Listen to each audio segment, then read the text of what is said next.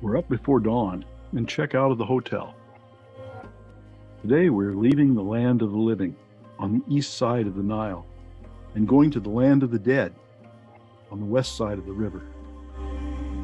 The sun has just started to reach the Valley of the Kings. We're the first tourists to arrive. The coffee shop is still closed. The pyramid-shaped mountain ahead is El Horn, the Horn.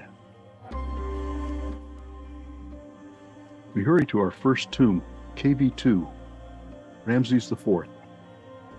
We'll have it all to ourselves. Now we understand Salah's early morning wake-up call. The tombs were all excavated from the bedrock of the Theban hills. There's a series of descending corridors ending in a vestibule followed by a burial chamber. Every wall and ceiling is decorated with hieroglyphics. These decorations have a very specific purpose. They describe the path through the underworld that the pharaoh must take to achieve eternal life. They describe the challenges the pharaoh's ka, or soul, will face, and the spells and rituals the pharaoh's ka will need.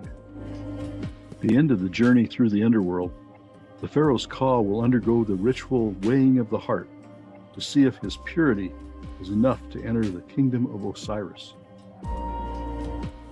With that introduction, we make our way out of KV2, eager to explore more of the Valley of the Kings. The place is still empty, all the better for us. Our next stop is KV62, the famous tomb of Tutankhamun. It's smaller and less extensively decorated than other royal tombs of the time, probably due to his short 10-year reign and his young age at death, 19. You can imagine this small space stuffed with grave goods to the ceiling when it was discovered by Howard Carter in 1922. The rest of the tombs in the valley were looted in antiquity. In the Third Intermediate Period, 1070 to 664 BCE, there was a scandal when it came out that pharaohs had systematically looted previous pharaohs' tombs for their valuables. Tutankhamun's tomb escaped this fate because the entrance was buried under debris deposited by flooding and tomb construction. Our next stop is KV9. This tomb was originally built for Ramses V, but his uncle, Ramses VI, later reused it as his own. We enter a long, sloping corridor leading to an anteroom. The ceiling is decorated with astronomical figures and constellations. This is part of the Book of Gates, a guidebook for the pharaoh's soul to navigate his way in the afterworld and toward his resurrection. The pillared hall connects to the second corridor. The pillared hall is richly decorated with other funerary guidebooks.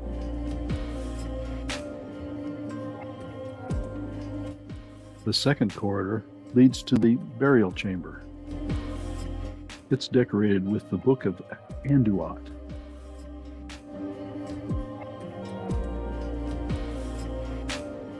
The corridor ends in the anteroom and the burial chamber. The sarcophagus of Ramses VI was shattered in antiquity and reconstructed in 2003. The face on the lid is a replica of the original, which has been in the British Museum since 1823. The burial chamber contains what's left of the outer sarcophagus.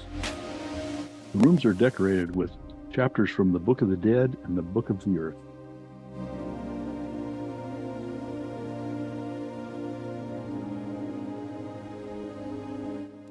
The vaulted ceiling shows the double image of the goddess Nut, framing the Book of the Night and the Book of the Day.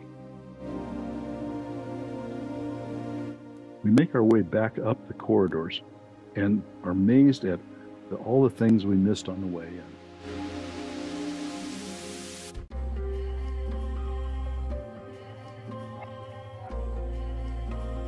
Next is KV17, the tomb of Seti I.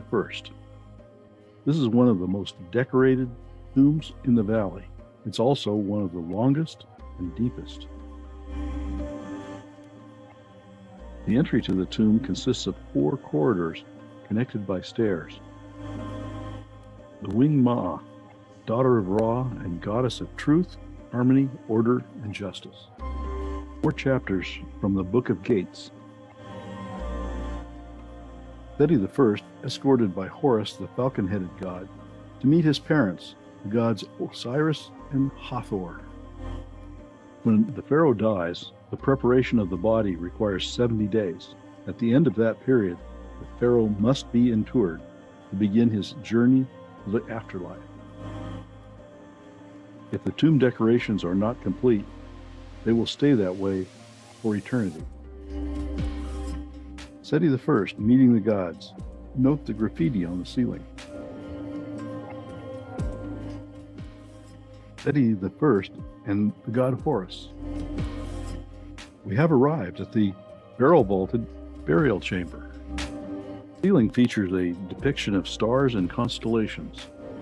The burial chamber is huge, supported by large square pillars, and every surface is richly decorated.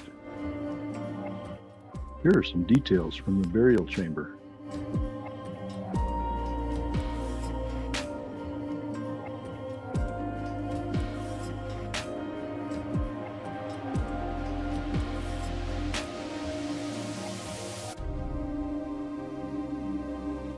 Seti I and Osiris.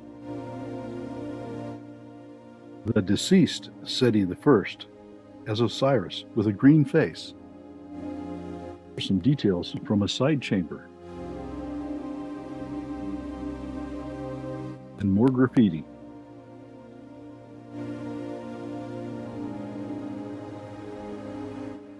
We start our ascent out of the tomb and notice all of the details we missed on the way in.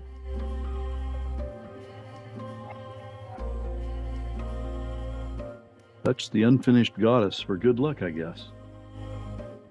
Work in progress, the preliminary drawing in red and corrections in black. We're close to the surface. It's 450 feet from top to bottom. 7:45 and the tourists have arrived. We've had about 90 minutes of solitary tomb viewing. There are 11 tombs open to the public, and we've seen the best 4. And now it's going to be crowded, so it's time to head to the Valley of the Queens. The Valley of the Queens is on the opposite side of Elkhorn Mountain from the Valley of the Kings. On the way, we pass the tombs of the nobles, a necropolis for the rich and powerful in the New Kingdom. We're being very selective at the Valley of the Queens. We're only visiting the best, and that is the tomb of Nefertari, the favorite wife of Pharaoh Rameses II. The quality of the paintings has earned the tomb the title of Sistine Chapel of Egypt.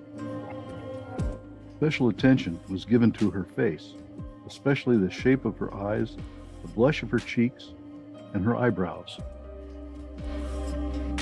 After a flight of stairs, we enter an anteroom with inscriptions from the Book of the Dead.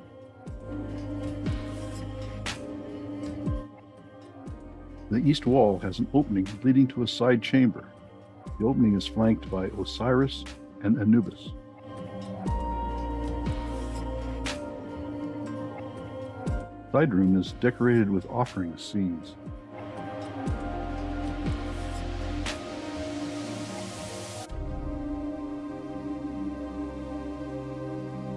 On the north wall, a stairway leads down to the burial chamber. Everywhere you look, the paintings are exquisite.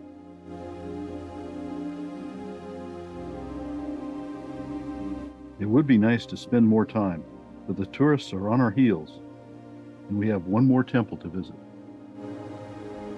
Our next stop is the Mortuary Temple of Rameses III at Medinet Habu. This temple was built during the reign of Rameses III, 1186 to 1155 BCE. It's one of the largest of the mortuary temples in western Thebes. Mortuary temples were designed to commemorate the reign of the pharaoh who built them. They were also meant to continue his cult after he died, a place to worship the pharaoh who is now a god. Ramses III's temple is noteworthy not just because of its size, but also its reliefs depicting the defeat of the Sea People during Ramses III's reign. The temple is also known for its deeply carved reliefs. The original entrance is through a Syrian-style fortified gatehouse. Inside of the temple is a small palace for Ramses III. This is his throne. The vanquished Sea People are depicted in many places in the palace and the temple. This passageway between the palace and the first court is known as the Window of Appearances. It allowed the pharaoh to show himself to his subjects. In the first pylon, facing the palace, Ramses is shown defeating his enemies, and included is a list of conquered lands. Here the artist depicted the chaos of battle with swirls of bodies.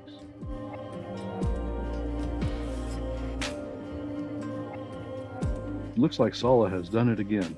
We're all alone in this magnificent structure. Through the first pylon to the open courtyard. The court is lined with statues of Ramses on the right, and papyrus columns on the left.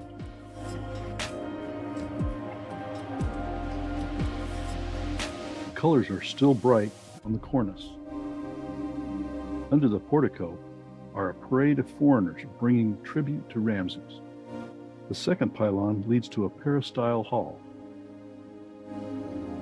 Our columns were fronted with more statues of Ramses III. Somehow the 3,000-year-old colors are still vivid.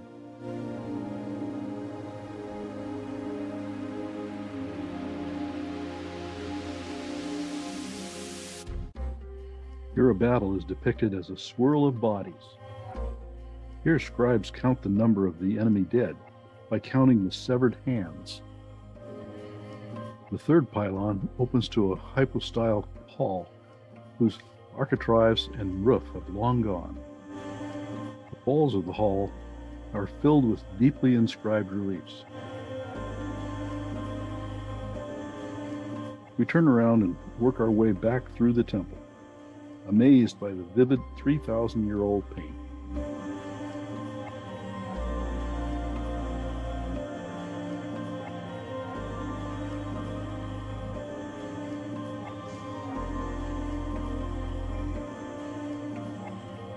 And back through the first two pylons to our waiting car.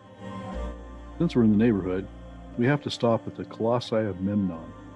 They're the statues of Amenhotep III and stand in front of his ruined mortuary temple. Now we have a 90-minute drive ahead to Esna, where a late lunch is waiting for us on our boat.